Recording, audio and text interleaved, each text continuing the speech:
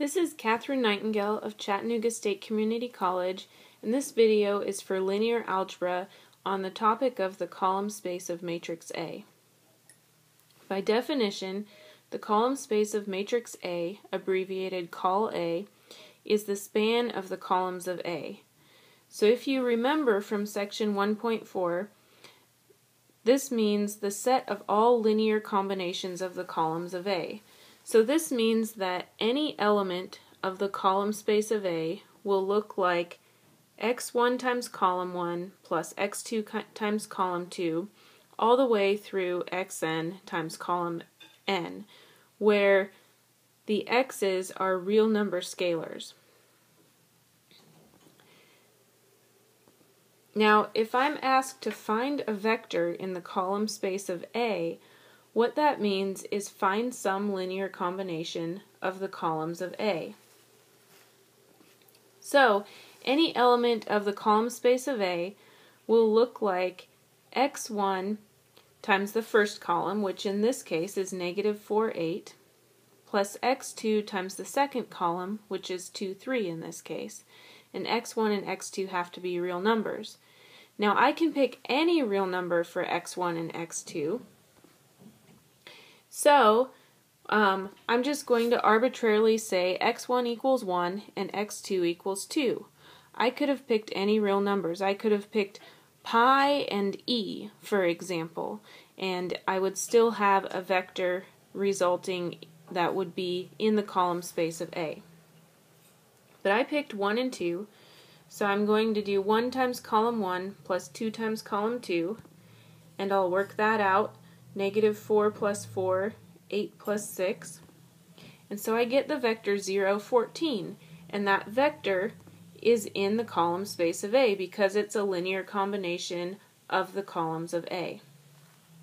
So anytime you're asked to find a vector in the column space of A, just pick scalars and multiply them by the columns and add your combinations together. Now, if A is an m by n matrix, then the column space of A is going to be a subspace of Rm. So it's based on how many rows are in your matrix, and the reason for this is that each column will have m entries, and the column space of A is the span of the columns. So you want to look at how many entries are in each column, so it's based on the number of rows in your matrix.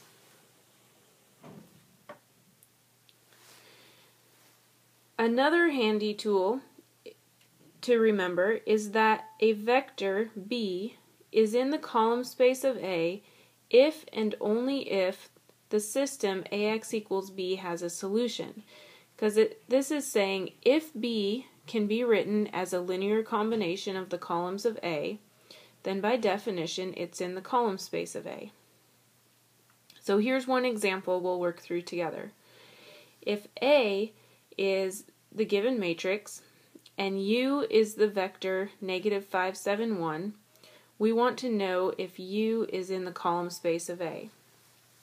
So using the statement above, what I'm trying to find out is if the system AX equals U is consistent.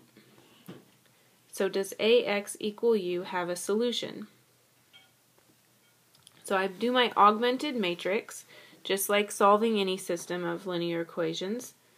I row reduce, and I look at whether the system is consistent.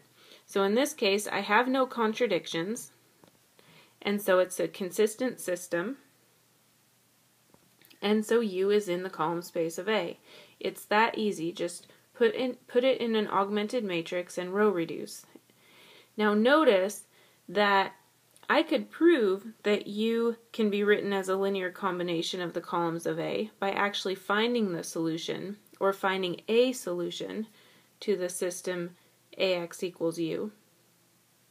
And by looking at this, I can see that U is equal to column 1 minus 4 times column 2 plus 0 times column 3. So you can check that out using the columns and make sure all the numbers work out. but I've shown that U can be written as a linear combination of the columns which by definition puts it in the column space of A.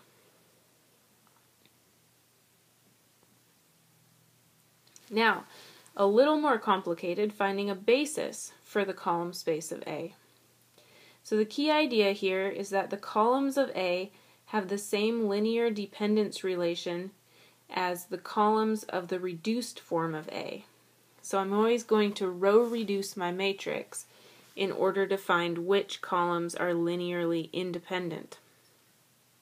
We have a theorem from this section that says the pivot columns of A form a basis for the column space of A.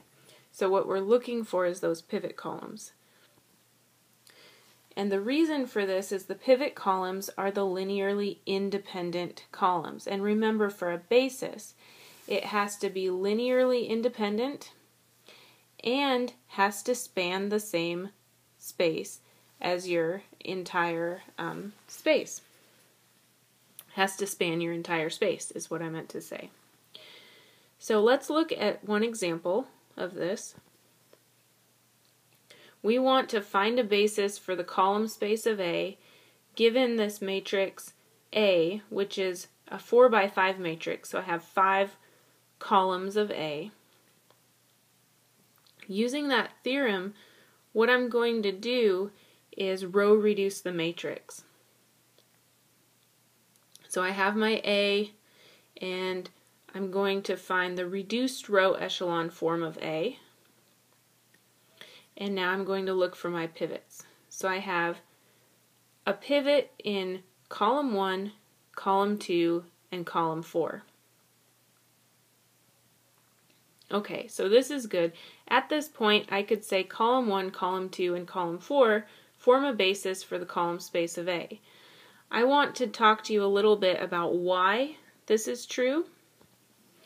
So if you look at column 3 and column 5, I can see that column 3 is equal to 3 times column 1 plus 2 times column 2. And I'm getting this relation by just looking at the columns of the reduced matrix.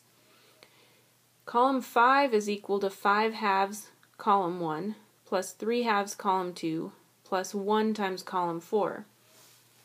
And so what this tells me is that C1, C2, and C4 span the same space as all 5 columns because my remaining 2 columns, C3 and C5, can be achieved through a linear combination of C1, C2, and C4.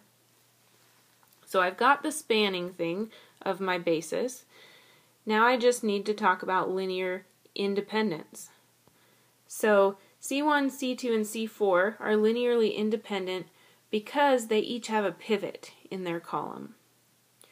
So if I were setting up the system where I had the matrix made of C1, C2, and C4, and I was looking at the system of that matrix times a vector equals 0, I would have no free variables. So C1, C2, and C4 are linearly independent. Okay, so this meets the definition of a basis, linearly independent and spans the entire space.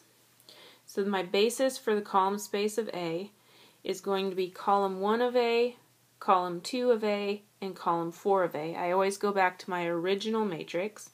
So I have 3, negative 2, negative 5, negative 2, negative 1, 2, 9, 6, and 3, 7, 3, 3.